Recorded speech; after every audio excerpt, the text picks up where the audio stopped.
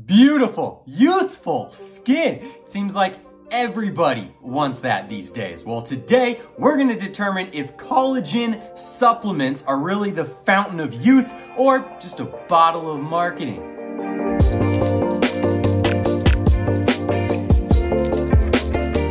Hey everyone, welcome back to our channel, Inc. Nutrition, where we're all about mind, body, and food. My name is Jack, Registered Dietitian, and our main purpose on this channel is to make credible nutrition information available to everyone. So thanks so much for joining. Please like, comment, and subscribe for more videos every week. There's so much fear around aging skin, right? Developing wrinkles, perhaps getting a little saggy. And maybe I don't fully understand because I'm a man and men are often encouraged to look older, and women have a lot of unfair pressure to look a certain way, even in the workplace. So I want to be very sensitive here, but why can we not learn to love our natural selves?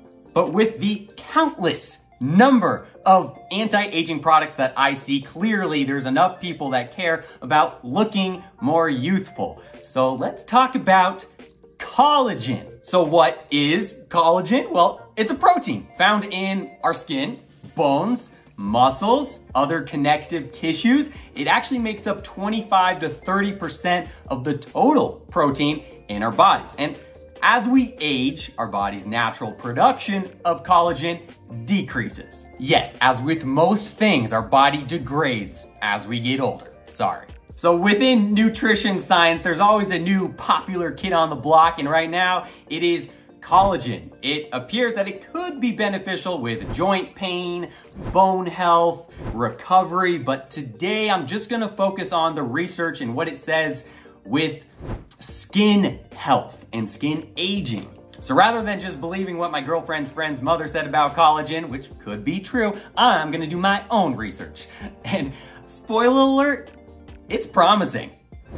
So here is a meta-analysis, right? The gold standard of research conducted in 2021 by Miranda and colleagues, published in the International Journal of Dermatology. So with specific inclusion criteria, this team of researchers gathered 19 studies, which all looked at how oral supplementation of hydrolyzed collagen affects skin health. A total of 1,125 patients completed the studies. There were different concentrations and formulations, but overall it was pretty similar from study to study. And the time taking the collagen between the subjects ranged from 4 to 16 weeks long. So the results. All right, supplementation with collagen peptides improved the signs of skin aging by decreasing facial wrinkles and improving skin hydration and elasticity. The time required to delay skin aging in most of the studies was about 90 days. And the result was maintained for 4 weeks after the end of taking the supplements. Pretty sweet.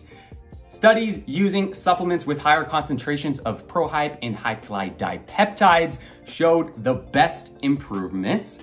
And overall, it appeared to be effective and safe because no adverse effects were reported in any of the analyzed studies. And I do want to mention that when you look at all of these results together within all of these studies, for the skin hydration, skin elasticity, the improvements in wrinkles and cutaneous density, they were all statistically significant with a large effect size, which is a good thing. It pretty much represents the practical significance. So far, so good, but I do have a couple questions, of course, right? So did all of these studies control for variables like UV exposure and smoking and nutrition, taking other supplements? No. Did they all compare to a placebo group? No. When it comes to the reduction in wrinkles, how did they really determine this? Was it self-reported, which would, lead to bias? Did the researchers just look and make their subjective opinions? I don't really know the answer to all of these. I didn't dive that deep into each of the methods of all of the studies, but if you want to do that, please, by all means, go for it and report back. A quick note for those science people who actually want to know how collagen could elicit all these benefits. Well, once digested, the collagen supplement, if it's a high quality one and it contains high amounts of prohydroxyproline and hydroxyproglycine, Well, they will be metabolized into dipeptides and tripeptides, transported through the blood, and then accumulate on the skin and form new collagen fibers. And then from there, you get all the benefits we've been talking about. Great, so now you know a little bit about the collagen, but if you want to supplement, what do? Where do you start?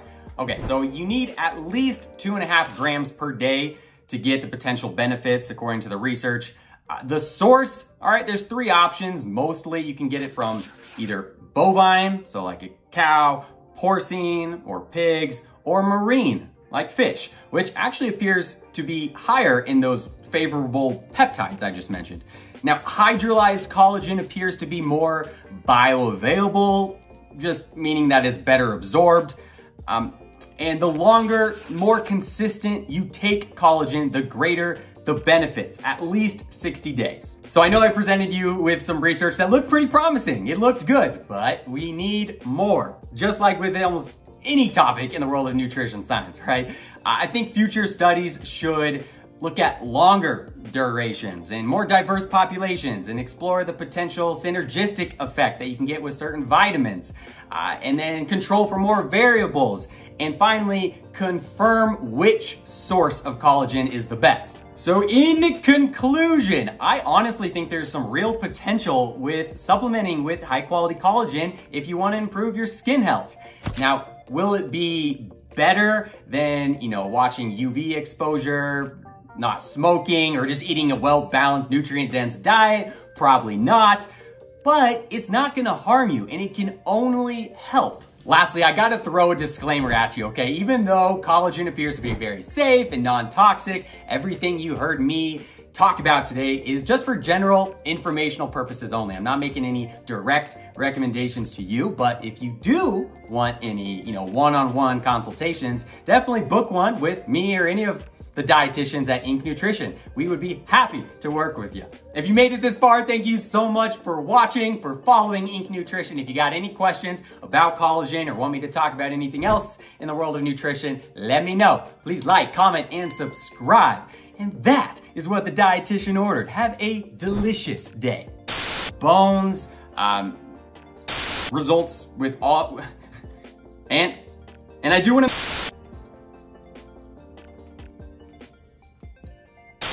in bioactive compounds, and also